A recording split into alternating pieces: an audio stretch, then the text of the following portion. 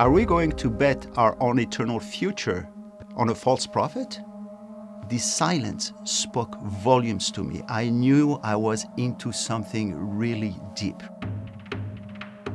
I grew up in Morocco. I come from a religious family. My grandfather was a rabbi, so was his father and grandfather.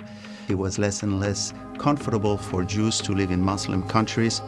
Going to school and coming out, and there were some young Muslims waiting for us with sticks, and we had to fight our way home. I remember my father used to say, if you forget you're a Jew, they will remind you. I was 13 years old when we moved to Montreal, and it was when I was in college. And my friends had a special interest in Eastern religion, I remember, and also in prophecies. And I remember one of my friends was going into Nostradamus prophecies. And I said, don't do that. Why would you go to Eastern religion? We have Daniel, Ezekiel. Why should we go to see other prophets? And they said, okay, fine. So what did they say? And I said, well, I don't know. I'll find out. For the sake of my friends, I went to inquire. I went to see my father and I said, do you know about the prophets? Did they say anything about our times? My father said, no, I don't know. I said, did your father leave anything? Did he ever tell you something? Did he leave any books? My father said yes. And so he brought me 3 beautiful books. Great, but they were sidurs, you know, nothing there.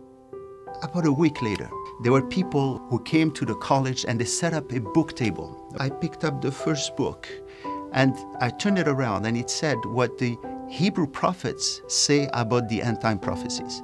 I looked at the table and it was a Christian table. They were evangelists and I saw the name of Christ. I saw crosses. If I'd seen this before, maybe I wouldn't have gone there. How can they know about my own book better than me, better than my father?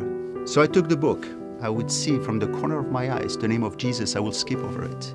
I associated the name of Jesus to anti-Semitism. And I was dumbfounded about the preciseness and the importance of prophecies in the scriptures. We have the prophecy of Moses in the Torah. We have the prophecies of David in the Ketubim. This is when the writer spoke about the Messiah.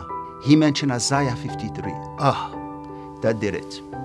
How I was so touched by the clearness of the words in there. I couldn't believe it. It is so concise, so descriptive. The hero dies. And not only that, the hero was led as a lamb to the slaughter and he didn't open his mouth. That was him. One who comes perfect, with no sins, to come and die for us. And this is what Isaiah 53 says. I recognized him. This is when I accepted the Lord Yeshua as my personal Savior. I saw him there. I met my God. I've never felt as Jewish as I did then. My brother brought me to see one of the chief rabbi in Montreal. And right away he says to me, you know, the Messiah doesn't die. I said to him, but, you know, I just read in the Talmud that, you know, the Messiah dies in Sanhedrin 98b. He went and he opened up his book and he saw it. And he went around the table once and he came back and he said to me, he says, this is one opinion. But we go, as Sephardims, we go with what Maimonides, the Rambam, says. And the Rambam says very clearly that Jesus is not the Messiah and that the Messiah doesn't die. So I said to him, I said, do you consider the Rambam a prophet? And he says, yes, from Moses to Moses, Moses Maimonides and Moses from the scriptures. And I said, but you know, Maimonides gave a prophecy that didn't come about. Are we going to bet our own eternal future on a false prophet? It didn't go well. He got very angry, of course. He banged on the table and he said, you're lying, he says. He never said that. I found a book in French where Maimonides writes to Rabbi Al-Fuhami in Yemen and where he gives that prophecy, and I brought it to him. And he said to me, he says, there are mysteries that I don't understand.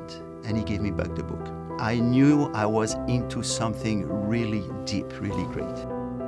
You know, in rabbinical Judaism, the idea of Messiah is so broad. You know, depending who you ask, you'll get a different answer. We know, that when you take two Jews, you get 3 opinions. When you get to the Messiah, you get maybe 10 opinions. The reason why they came up with 2 Messiahs, Messiah ben David and Messiah ben Yosef, is because they couldn't put the 2 comings of the Messiah together. They do not go by what the Scripture says. When you go to the Torah, when you go to the Tanakh, the idea, the concept of the Messiah is clear. You know, Yeshua said it in Yochanan 5:46. He says, if they knew Moses, they would know me.